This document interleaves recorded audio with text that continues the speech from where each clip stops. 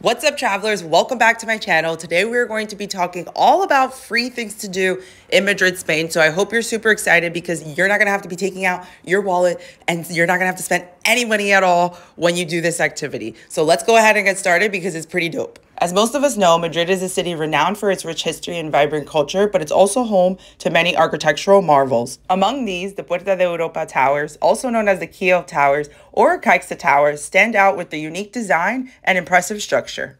The Puerta de Europa towers are designed by John Berge architects, and these two sloping office buildings located in Plaza de Castilla are the first inclined skyscrapers in the world. The towers were inaugurated in 1996 and have since become an iconic feature of the Madrid skyline. And here's a fun fact. You could actually see the towers in certain viewpoints of Madrid.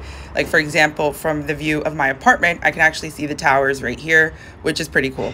The towers are a must visit for any traveler to the city because of their architectural significance. So inside the building, you're not going to be able to access that for tourism, but if you do get a job there, or if you do have a reason to visit the private office inside, each tower has 26 stories, providing a unique perspective on the bustling city below. And now we are going to our next free thing to do in Madrid, which is a statue of Calvo Sotelo, which is kind of debatable and definitely controversial. It was actually a monument that was supposed to be removed because it had relation with Franco, but it's still up and we're going to pass by it. This is a statue of an old Spanish political leader.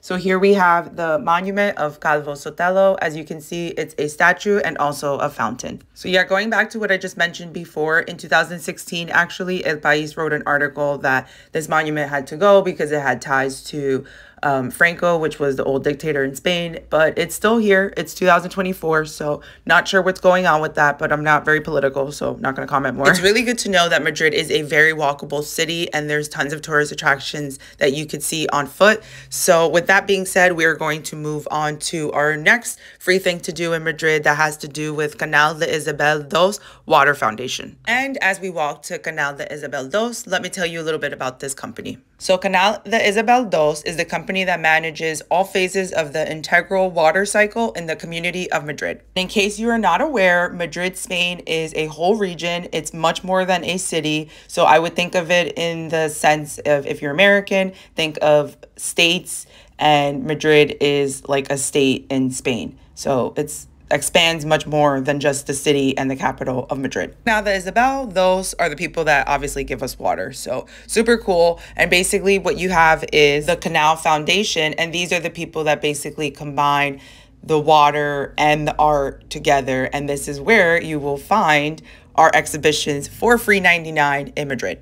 And now let me tell you a little bit about the Canal Foundation. What's really cool is they offer really amazing resources such as environmental education. They have free art exhibitions on site, some music programs, and much more. To be perfectly honest with you, the foundation hosts a variety of really good quality exhibitions throughout the year, and they're almost always free of charge. So definitely make sure you check this out if you're looking for free things to do in Madrid. After all, it's an excellent opportunity to delve into the cultural and artistic heritage of the region, all while enjoying a day out in Madrid. Specifically, when I went to the art exhibition inside of the Canal Foundation this day, I was able to access a exhibition on surrealism and nudity in art, which was super cool. They had really tons of great artists, so definitely make sure you check this out. Make sure you check that out if you're a fellow art lover too. And now for the last free thing to do in Madrid, Spain, you want to definitely enjoy a leisurely walk through the picturesque garden of the Canal de Isabel II.